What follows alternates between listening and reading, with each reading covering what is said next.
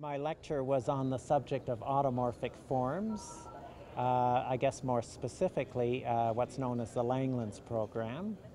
And it's a branch of, I guess, number theory, but it uses aspects of mathematics from many, many different areas. It's related to number theory, as I've said. It's related to algebraic geometry.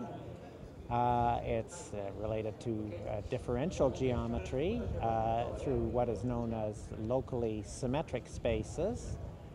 Well, really, there's aspects of the subject, more techniques, I suppose, but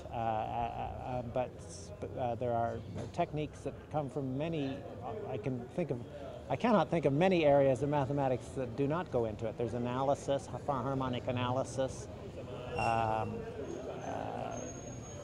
Differential geometry, as I've said, differential equations. That was a large part of the work of the early pioneer, Harish Chandra, and many other areas.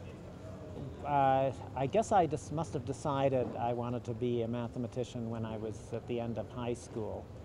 I was fairly good at it as a student, but not really superbly good. I was not, they didn't have Olympiads when I was a student, and I would not have been, I guess, on an Olympiad team.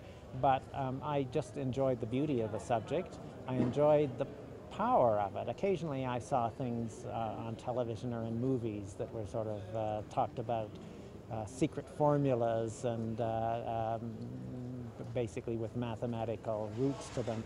So I guess I was struck by the power, and I wouldn't have been able to say it in these terms, but the power and the beauty of what looked like mathematics to me in those days. Well, I think that mathematics is growing at a great rate. There's, as we all know, mathematics has several roles. There's applied mathematics, which is very important for many different areas of science and beyond. And there's also what is sometimes called pure mathematics, where fundamental problems in mathematics are studied for their own sake. Both are very important. The area I work in is the latter, and it's governed by the curiosity, I guess you would say, of mathematicians that work in it.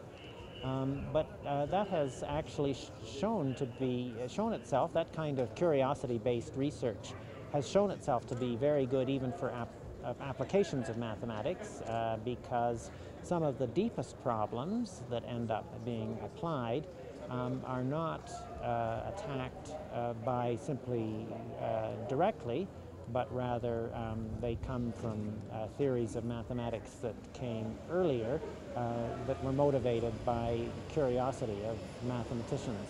And science works the same way, physics and other aspects of science. Some of the basic, the most important things came from discoveries that were earlier motivated by curiosity. So how, where does this lead us? The future of mathematics? I think mathematics is increasingly playing a role in all kinds of subjects. It's hard. It's not an easy subject to do.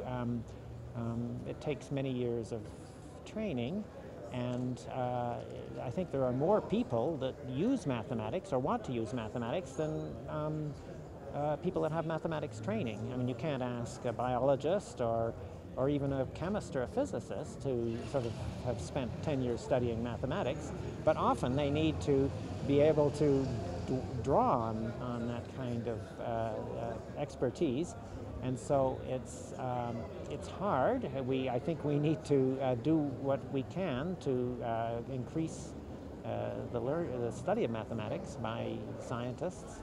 On the other hand, that's hard because they've got lots of other things they have to study too. But I guess I'm giving a long-winded answer to your question. The future of mathematics, it's increasingly a fundamental part of an increasing number of sciences and beyond. And fundamental mathematics, the study of mathematics for its own sake, is also going through I would say, a really exciting period where increasing numbers of extremely good young people in mathematics are tackling problems that really would be beyond the reach of people 30 or 40 years ago. Very bright, but very exciting, but a little bit overwhelming in some sense.